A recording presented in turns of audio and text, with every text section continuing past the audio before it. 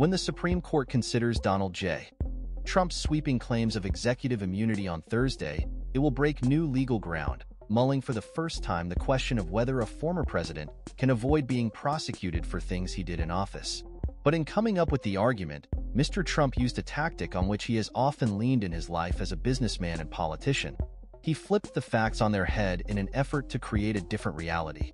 At the core of his immunity defense is a claim that seeks to upend the story told by federal prosecutors in an indictment charging him with plotting to overturn the 2020 election. In that indictment, prosecutors described a criminal conspiracy by Mr. Trump to subvert the election results and stay in power.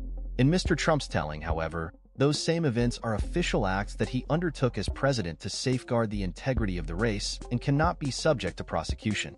In many ways, Mr. Trump's immunity claim is breathtaking. In one instance, his lawyers went so as far as to say that a president could not be prosecuted even for using the military to assassinate a rival unless he was first impeached.